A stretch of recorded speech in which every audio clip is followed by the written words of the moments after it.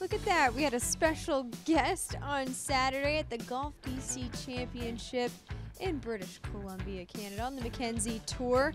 Jared Detroit, the Canadian, played solo on Saturday and set the course record, firing off a 61. Not too shabby.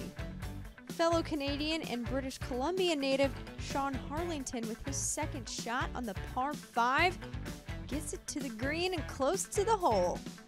Sets himself up for an eagle putt, rolls that in and rolls on to a 67. He's at 12 under.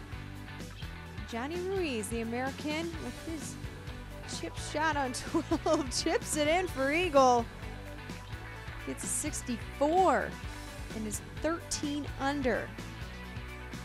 Behind the likes of Adam Webb, putting for eagle on the 6th. And look at that. He follows up his 64 in round 2 with a 65 in round 3.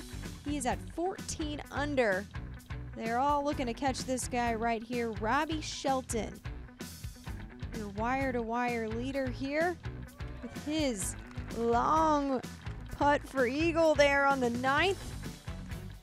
The All-American at Alabama on 12.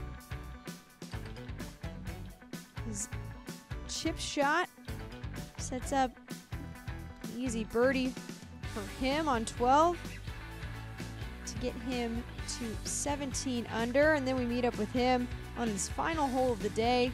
His approach makes it look easy, doesn't he? He gets himself an easy birdie to end his day with a 65.